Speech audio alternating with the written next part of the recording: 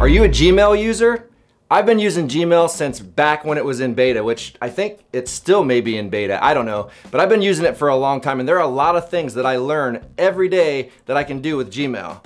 One thing that I've done for quite a while is if you're opting into an email form and you want to keep track of who you're opting into so that you can arrange things into folders. So I can type in d.foster1970 plus Captain America at gmail.com if I'm opting into a Captain America forum and I want to keep track of all of the emails that are coming from just that forum. So this is also a way that you can keep track of who is selling your information. So for instance, if I opt into using the same method and I notice that I'm getting emails that are not from the company that I opted in for, then that's a pretty good sign that they're selling your email address, and that's not a nice thing to do. I'm David Foster from Geeks Life. Watch for more videos coming from me. If you'd like to share this video, there are links above. And if you have any Gmail hacks that you'd like to share, post them in the comments below. I'll see you next time.